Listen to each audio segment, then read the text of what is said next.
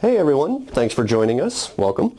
So today we'll be talking more about articulatory phonetics, which again is the study of the production of speech sounds in the vocal tract. If you haven't already, please take a few minutes to look at our other videos in this series on describing consonant sounds and navigating the International Phonetic Alphabet. In this video, we will be talking about how linguists describe vowel sounds. So just a couple of notes. First, again, like in the consonant video, we'll only be talking about the phonetics of spoken languages rather than signed languages, and we will be talking about the vowel sounds as they are used in North American English. There are two types of vowel sounds, monophthongs and diphthongs. Monophthongs involve one vowel quality, and diphthongs involve two vowel qualities. Now, when linguists are describing vowel sounds, we have to rely on a different set of criteria from what we used in describing consonants, because, remember, vowels do not involve a constriction of airflow in the vocal tract, so our tongue doesn't approach an anatomical landmark like they do with consonants. So the three criteria that linguists use when describing vowel sounds are height, backness, and roundedness. Let's talk about each of these in turn.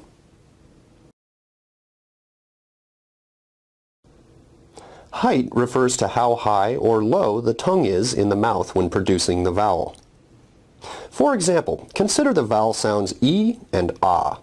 If you say both of these vowels in succession, you should feel your tongue going up and down as you say E, Ah, E, Ah, E, Ah. In terms of height, vowels are either considered high, mid, or low. E is an example of a high vowel, and Ah is an example of a low vowel.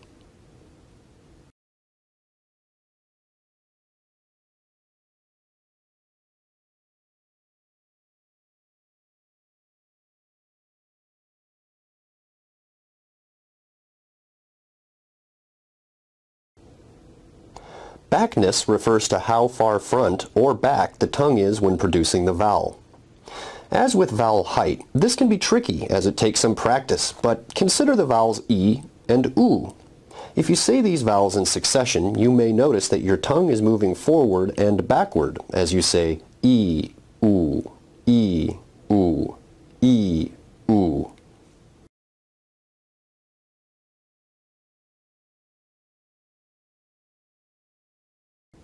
In terms of backness, vowels are either considered front, central, or back.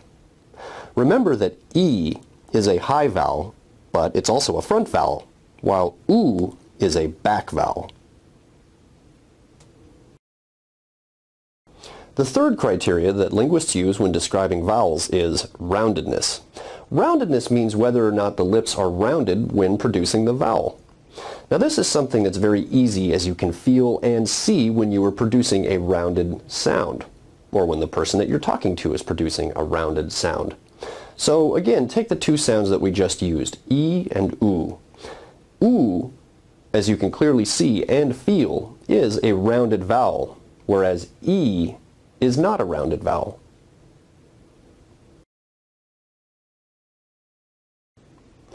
E, Oo, E, Oo, E, Oo. Just like with consonants, there is a specific order that linguists use when describing vowel sounds. It is height, then backness, then roundedness. For example, Oo is a high, back, rounded vowel. Ah is a low, front, unrounded vowel. Remember, so far we've only been talking about monophthong vowels. If we want to categorize diphthongs in terms of these criteria, we must do so for the starting vowel quality as well as the ending vowel quality. But we won't worry about that in this video. Alright, so what have we covered in this video? We talked about the criteria that linguists use when describing vowel sounds and the order that those criteria must appear in. And that's pretty much it for this video, but be sure to check out our other videos in describing consonant sounds and how to navigate the International Phonetic Alphabet. I hope you enjoyed this video. Thanks for watching.